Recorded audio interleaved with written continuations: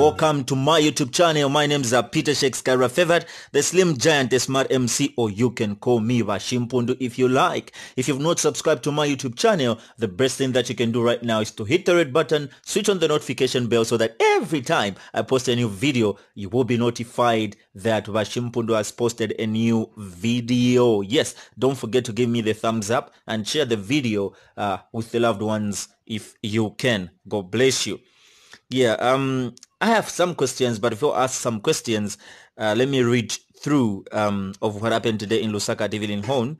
Lusaka City Council closes an illegal wine factory at Evelyn Hone College. The Lusaka City Council LCC has warned all persons involved in illegal brewing and distribution of uncertified wines to stop operations before they are visited by the local authority. This comes in the wake of the Lusaka City Council closing an illegal wine factory at Evelyn Hone College. Lusaka City Council Public Relations Manager George Sichimba said in a statement that this follows a complaint from the institution administration after it noticed a fermentation smell coming from the school canteen. He said, acting on the tip, a team of LCC Public Health inspectors moved to the scene and found a wine factory running, and all process involved in the making and packaging of the product was being done in one place. Workers at the factory manually packaged the wine into bottles without any protective equipment, and no measures were in place to allow for the safe food handling. The factory was making wines labeled Zikomo, Chibe Pakapaka, Natotela, Zambezi, Sansa Mukeni, and banana wine. At the time of the inspection, the owner of the factory was unable to produce any permits that allows them to manufacture and distribute the wine, he said. Lusaka City Council has since seized on premise all goods that were in the factory until investigations are concluded. Now, this is so funny, and it begs to ask questions.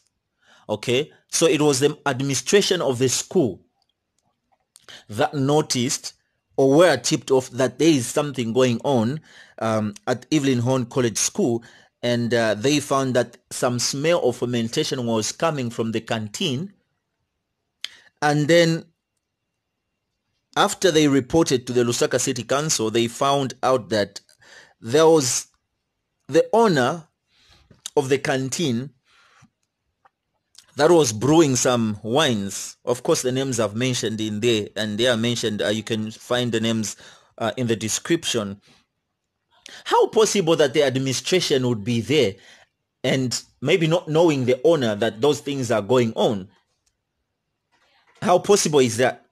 There must be a possibility that the owner of that arrangement should be among the people that are working for the school, or even the administration itself.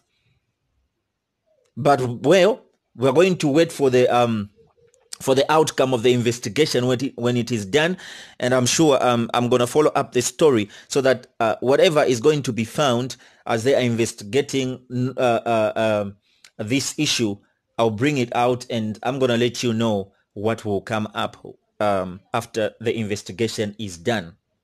Surprisingly, at Evelyn Hone. Surprisingly, yeah? My name is Peter Shakespeare Favored, the Slim Giant, the Smart MC. If you've not subscribed to my YouTube channel, the best thing that you can do right now to be informed is to hit the red button, switch on the notification bell so that every time I post a new video, you will be notified that Vashimpundu post a video. Yeah, that's just like that. God bless you. Shalom, shalom.